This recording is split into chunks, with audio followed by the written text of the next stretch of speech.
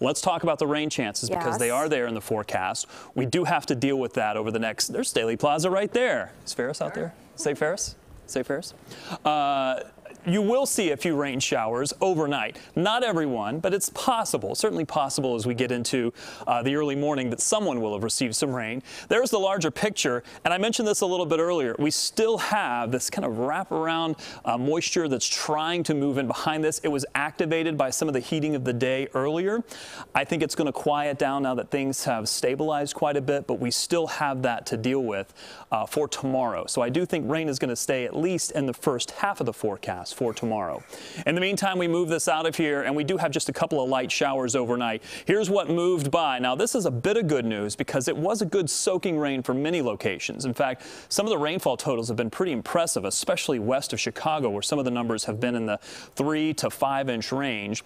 I like to see the rain. I don't like to see it come down too heavily all at once, but certainly rain is going to be beneficial. We'd like to see a little bit of that move to the east, but a lot of it dried up as it moved by. 60s and 70s, that's where we sit currently. Now, we're probably going to drop another maybe 3 to 5 degrees off of this. I do think most of the city will drop into the 60s.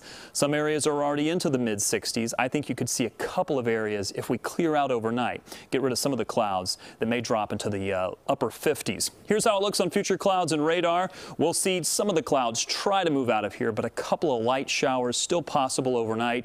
A rumble of thunder couldn't be ruled out, and even into early morning tomorrow. But what we're going to be tracking is a little bit of a north wind kicking in. That's going to come right off of the lake. It should help to stabilize things, and at some point, I'm hoping it will help to scour out any of the showers. And while they may be there through about midday, by the time we get into the afternoon, we're really hoping to see some clearing and breaking into some sunshine. We saw a little bit of that earlier in the day today. I think we'll see that possibility as we look to tomorrow, and then we clear things out in the next couple of days. Look pretty good. There's that chance for rain sometime mid to late morning. By the afternoon, I'm hoping we're okay.